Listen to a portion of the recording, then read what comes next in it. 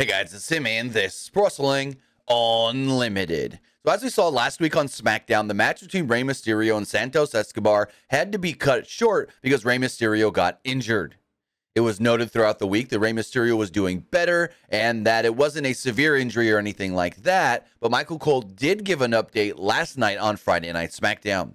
Cole did state that Rey Mysterio right now is doing better, but is considered, quote, day-to-day, as he suffered from severe whiplash in the match last week with Santos Escobar.